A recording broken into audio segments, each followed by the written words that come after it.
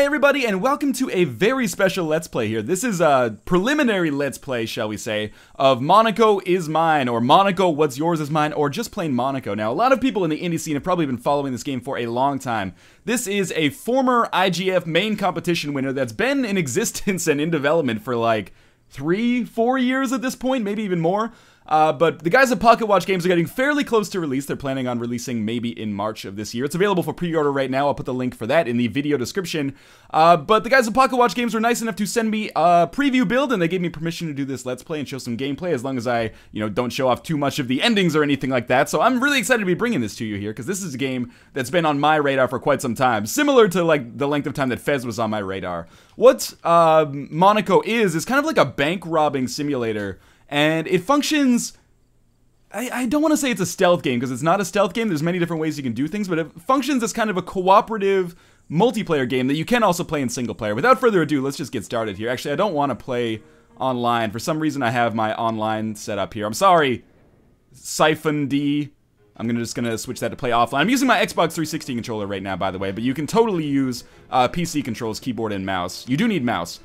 So, we're just going to start in our first mission here, and the first thing you're going to notice about Monaco is that we have a few characters that we can choose from. So I can be the locksmith, who has the ability to pick doors and safes very quickly, which is very useful. The lookout, which allows him to kind of sense distant enemies while he's sneaking. We'll talk about that a little bit later. The pickpocket, which allows him to collect loot a little bit easier. And the cleaner, which actually allows us to knock out unsuspecting enemies, which is what I'm going to take here for this first mission.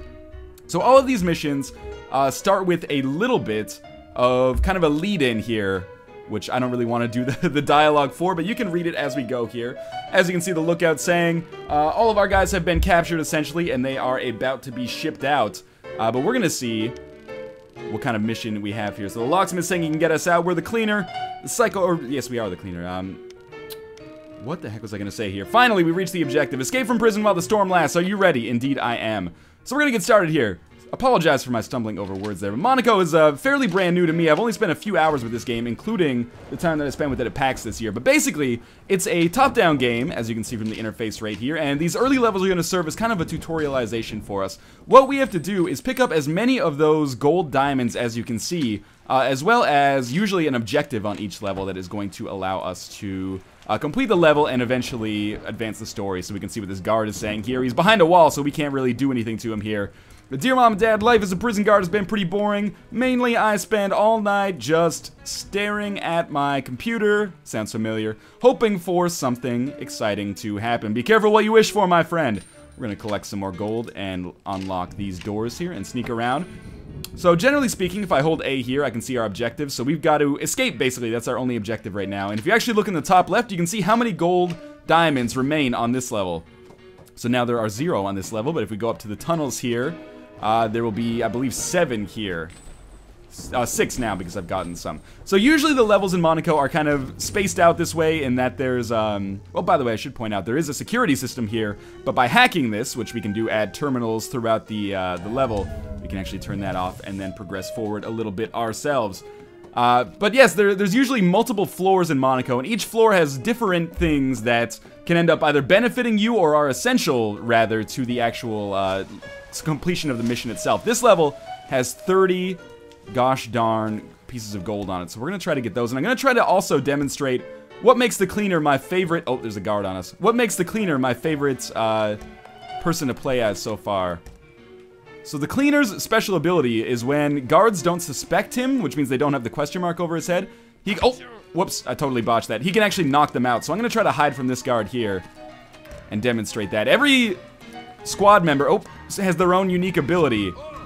By the way, guards right now are very easy to deal with because they merely possess fists. Oh, maybe we can go through here. Yeah, they merely have fists, but later they're going to have guns, which is going to make them way, way, way more annoying. Okay, so I think we're safe because the music's gone back to normal. Oh, yes, there we go. Managed to knock him out before he suspected me again. So guards do kind of function in similar, not that this is a stealth game, but they function under similar stealth mechanics to a lot of stealth games. Like, oh, that's not good. Do I have only 11 left here? Okay, we can probably escape and knock him out. And the guards that, what I mean by that is basically that the guards, they start out suspecting you and then they're like, hey, did you hear something? But if you end up just hiding from them for a few seconds, you'll probably find yourself doing A-okay. Okay, I didn't manage to knock him out, But provided I get this, and then... Oh, I want to hack this door, though. Okay, 1 second. This has been pretty well botched. I'm going to do this level again, but I'll demonstrate the kind of more of a score attacky way to do it, because there is a high element of score attacking in this game as well. So I'm just going to sneak by this guy now. I could have knocked him out, but that's unnecessary. Instead, I'm just going to hack this terminal right here, which should turn off the security. And then we'll go through this final locked door, which should allow us to escape in the van. So that's the end of our tutorial level. As you can see, we cleaned it out, meaning we got all of the gold diamonds that were necessary for us to get. And it took us a little bit longer than usual. I'm ranked 4 daily and 177th all time, which is pretty bad considering not a whole lot of people have this game right now. But we're going to try that level again, and I'm going to demonstrate how you might play it through with the lockpick. So we're just going to skip through the story there about us escaping from prison, and you're going to see how fast the lockpick works in comparison to the cleaner. The cleaner's got his own strengths, obviously, but the lockpick is much faster at getting through locked doors, which is going to make him probably better for score attacking this level. Like I said, there is a high element of score attacking. Well, it's not score attacking, really. It's time attacking to set up the best times. There's already some pretty strong competition on the leaderboards that I have unfortunately been unable to surmount. I think I've ranked as high as like the top 10 on some levels. I probably should not even hack this right now. I probably should just have run through that if I was going for the best time possible. But it's important to also get all of the gold on every single level, because if you don't, each gold diamond that you miss actually adds 10 seconds to your score. So we're just going to fit through here, steal this. Got to make sure that we get absolutely all of the gold diamonds here. I managed to sneak by that guy, okay. And we should be able to continue doing that in here. Let's just take all this. What do we have left? 17. Oh, this guy's going to come through that door. That's not good for us. Does he see us? Yes, he does, but if we get around here, we should be okay. There are med kits just in case we get hurt, but I think I'm going to be fine for that. And indeed, once we just sneak through this last door here, might as well not even worry about the security system, because we're going to be able to make it quickly enough. As you can see, that was much, much faster. We're still not going to be very good on the leaderboards here, but that was much better than the times that I'd done it before. Or the time that I'd done it before, anyway. So, having done that, new daily rank 3, new all-time rank 47. You know what? I'll take it for now. And in completing that mission, we actually unlock a new mission. So there is a progression in terms of story here. So we're going to move on. I've already done like 4 or 5 of these levels, as you can see. But I am going to play through them again as we do kind of a miniature Let's Play here of this preview build of Monaco, because I'm really enjoying the game so far and I want to show it off. So let's check out Hijack at the Hairpin. And this time, why don't we... let's be the lookout. I don't really like the pickpocket that much. So just in terms of following the story here, so we need some passports. We've now all broken out of jail is essentially the resolution of what happened on the last mission. We need money, friends, and passports. You guys remember the thick fella from cell block B, the one who dug the tunnel? So we are going to get the mole here. In a lot of these missions, in the early game, you're actually unlocking new classes that you can take in later games. By the way, there is 4-player online co-op in this, which is really where the game shines. So I'm going to try to show off a little bit of the co-op later. Maybe in a Let's Look At. But for now, I'm probably going to be doing a lot of the game single player from the perspective of a Let's Play here. So now we do have guns. They're just going to introduce us to this basic mechanic here. And the way we aim this gun is by using our right analog stick. Or if you're using keyboard and mouse, you'll just be using your mouse in order to do that, as you might expect. Now, every 10 coins, we get another shot, which is really useful because we really don't start out with a lot of ammunition here. We only have 3 shots, as you can see right now if I hold the 8 button. Now, I could shoot this guy, but I could also just sneak by him and save some ammo. Unfortunately, I think we are going to have to come back and deal with that guy later, but for now, at least I saved some ammunition as we came through here. So I am going to just pick up all this. As you can see, steal 10 coins for 1 extra ammunition. We've got 50 remaining here, so this is going to take us a little while. And one of the strengths of Monaco is really the level design, in that there's multiple ways. Come on. He sees me, so I'm just going to kill him. There's multiple ways in order to complete each and every single level that we come across. Now, I'm just going to use my ability as the cleaner here. By holding left trigger and sneaking, I can actually see where the guards are going, and I can use that to sneak by them. Sneaking is a valuable ability in its own right. It causes you to make less noise, I believe, thus making you less noticeable to guards. But suffice it to say, every guard, or not every guard, every class has their own ability that makes them worthwhile in their own right. Now, I should say, they can actually bring each other back to life, which is what happened there. Those guys who have been killed, he just revived. So I am just going to get the heck out of there. I have no interest in just killing the guards. Like, that seems a little bit unnecessary to me. All I have an interest in is stealing all the money, stealing the objective, and getting the heck out of there. I don't want to be, you know, the Joker. I don't want to watch the world burn. I just want my dough. So there was a med kit there, but there's no need for me to get that yet. I'm just gonna sneak a little. Oh, he sees me. Let's get the heck out of there. Generally speaking, at least in these early levels, you've got a fairly... Oh, I'm just gonna have to murder that guy. You've got a fairly lenient kind of enemy detection system, but things do get more difficult once the enemies start packing heat on the regular. How many am I missing here now? Still 9. Okay, so I think they're gonna be in the railway cars, because I have not done a great job of clearing those out so far. This guy somehow does not see me. We might be able to continue with that, believe it or not. How many are we missing now? Only 2. Oh, and I see them actually on our screen here. So let's pick this up, and then if we just get the heck out of here, might require killing some more dudes, but that is going to clean out this floor. You really, if you're planning to do any kind of score attacking or time attacking here, you have to get absolutely every single diamond, or you are not going to do, because every single one carries a 10-second penalty if you miss it. So it's very, very important in order to get all of those. So we need to get 16 here, but we have unlocked the mole now.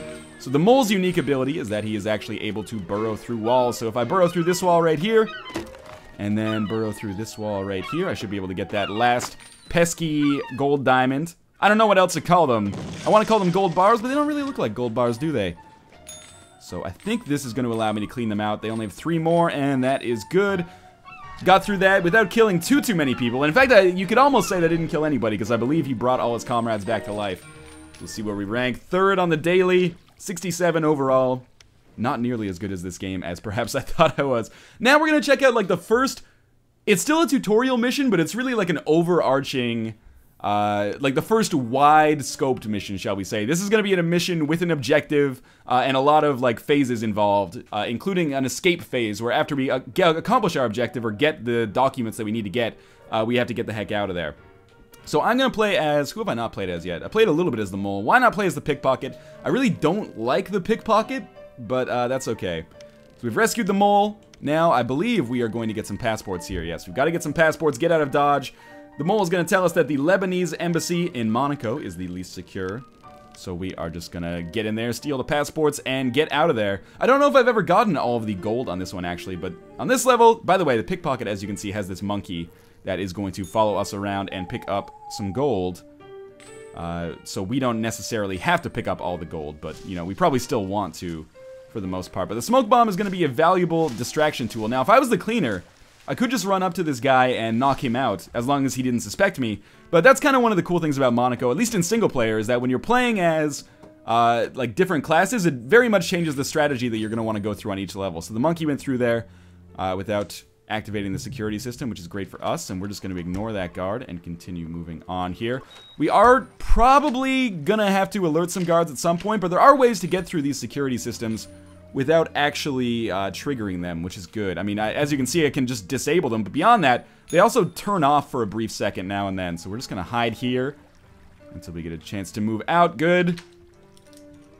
And this is a level that really shines in multiplayer, because you really have to be very, very coordinated with your partners to make it work. Otherwise, if one of you triggers the security system, you can find yourself in a world of hurt fairly early.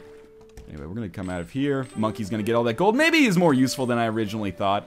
We're going to wait for the security system to turn off, which it does.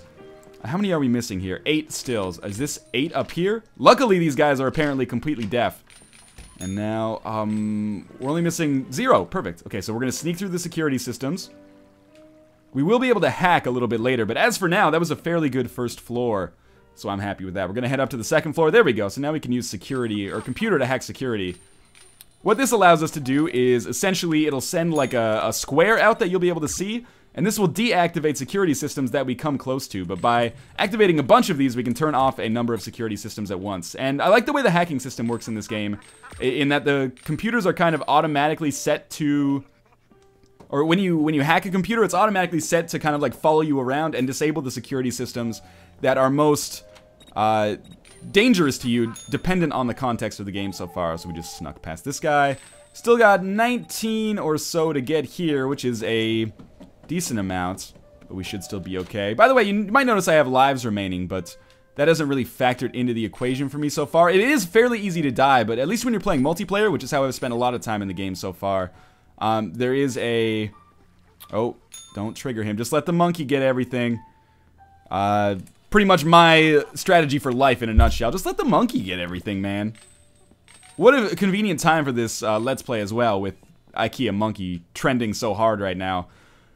Now I just have to figure out how to get all this. The monkey apparently doesn't activate the security system. So if I had to, you know, be a security analyst for these guys, I think that I would just monkey-proof all of their security. Okay, I have totally botched this right at the end.